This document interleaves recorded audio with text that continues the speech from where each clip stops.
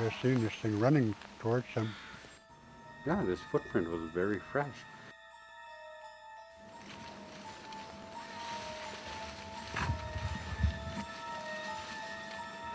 Could you see his face at all? Yep, it just kind of flatty.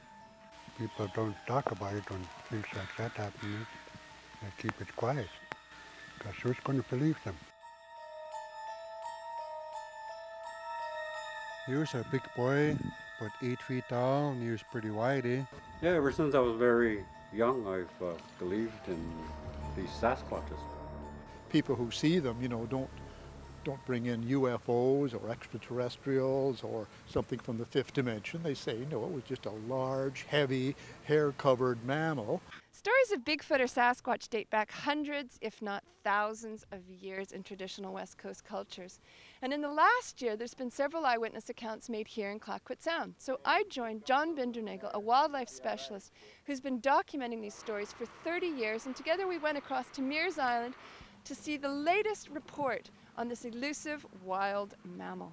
I think people who report Sasquatches, report Sasquatch tracks, have the right to have those reports heard and examined by professional biologists such as myself. I think we have a responsibility to examine this evidence.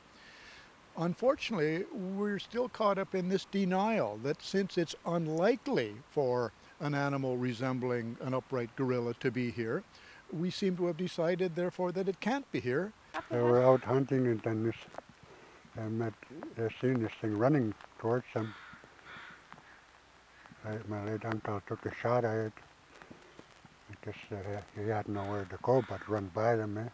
So I guess they were pretty scared at that time.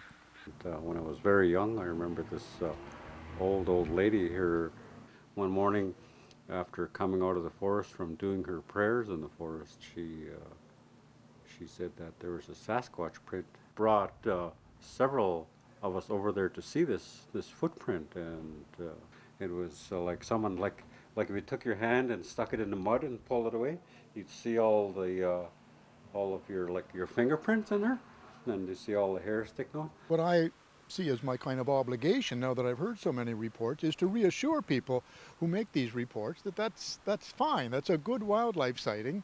No need to let go of it. No need to fear ridicule, although they still will get ridicule. But this is just very consistent with hundreds, if not thousands, of other reports. Well, before I seen them, this when I was back in Woodout, and I was throwing it over a little bluff there, and each time when I'd come back out, I'd smell something real funny, I went further on the road, on the boardwalk there, and I stopped, and I seen this big creature,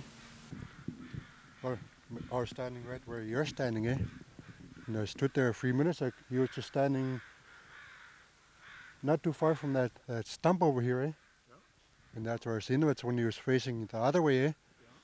I stood here 4 or 5 minutes until when he seen me, when he turned around, he just took off, Could you see the ears? Oh no, he was too hairy for me to see, Oh, is that right, Too hairy to see the ears? Yeah. That's it. Well, we heard a report today, which is to me, a very typical Sasquatch report. An upright, hair-covered creature, huge, I think 7 feet tall, we've described, wide in the shoulders, flat face, which is very unlike a bear, longish arms, walking off on 2 feet or running off on 2 feet. That is the essence of a Sasquatch report. Round about the time that Bert was giving his eyewitness account, the media were reporting that an American called Ray Wallace had died and who had confessed to fabricating Sasquatch tracks up and down the coast. Ray Wallace did make a few tracks. I think most of us would have recognized it, those plywood feet, the tracks made by the plywood feet. Aboriginal people have had tracks and eyewitness reports going way back, hundreds of years, if not 1,000 years, have recorded it in their crests and totem poles and masks. We have historical reports from certainly the 1800s and early 1900s, long before Ray Wallace or any other hoaxer. But we, as a society, seem to want an easy explanation, and this is an easy explanation that we seem to be accepting. The absence of bones is a huge dilemma for most people. If there were bones, we obviously would have quite a different type of discussion about the Sasquatch. It would be right up there alongside grizzly bears, mountain goats, and moose.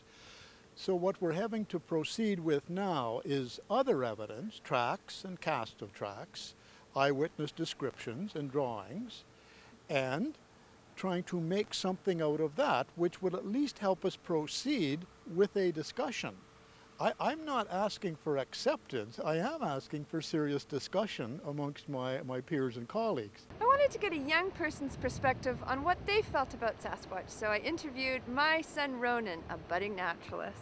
He can probably live for hundreds and hundreds and hundreds of years. It can hide here, and then when it's hungry it can go out and get clams, or it can go and get these in the summer when they're slowberries. If it gets thirsty, there's just water in the streams. The Sasquatch might swim over to islands and die there, or it might just be, it might die, and then it might be just because it's sort of a monster and we don't really have monsters here. It might just be a phantom and the bones just disappear.